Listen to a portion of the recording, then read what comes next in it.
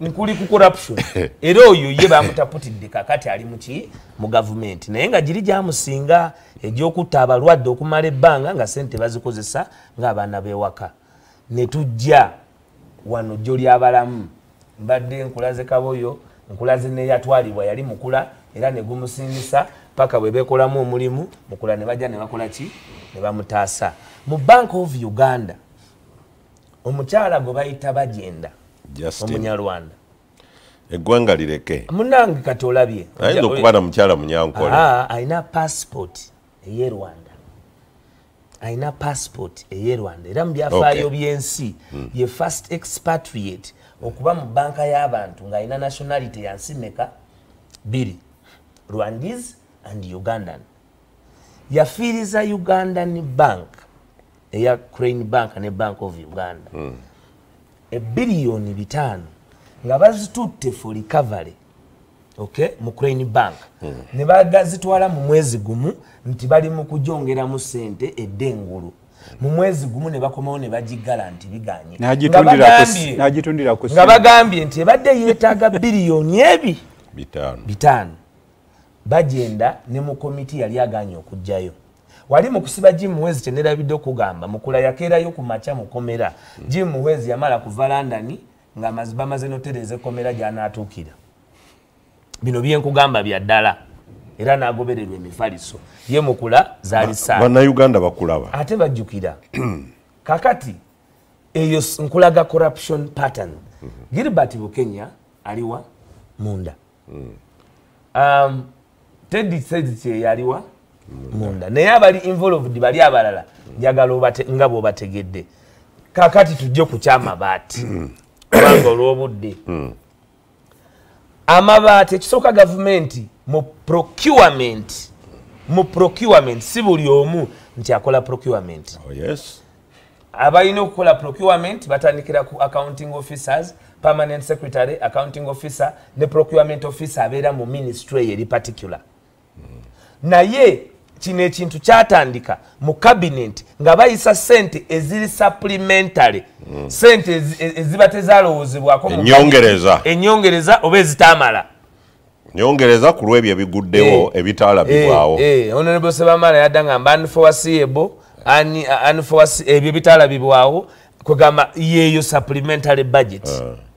bw'oba olina supplementary budget bwetyo ngeze ey'ekalamoje ebadde nga tebuuzibwa kibuuzo nakitya nakimu kubanga kalamoje eno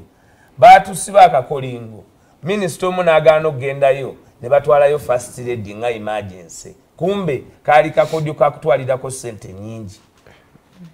onfunye bulungi nga General Museveni agende kalamoja twali wano ku TV lindako Wamwami Mufumbiro why would you think nti kuba eyagaana okugenda yali Butime Tom Butime yagaana okugenda Major Minister Mr. President n'asalawo n'agamba nti oba onagamba ekola mujja wala n'aweerezaayo mukyala we nga mukyala we agenderayo mu helicopter nga tonnatuuka kuba agendayo lindako bonna baali baganye musooke mukomewo eno n'enguudo ne bazikola sooka okomewo eno ogambye gaali magezi gakuliirako kakolingo bataddeyo Butima aganye wali oyagala Karamoja esigale empty nga tenda ministry nkugambye kyamuwa waazi okuleeta ow'omunju eyali asobola budget gye yali akozesa first lady budget gye yakozesa nga minisita we Karamoja ekubisaamu ssente abakalamoja ze baali beetaaga era kankulage wano wendi